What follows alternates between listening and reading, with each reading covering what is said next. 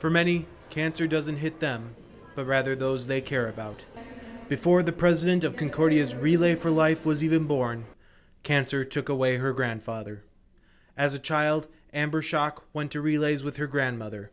She says the purpose of the relay isn't just raising money, it's raising hope.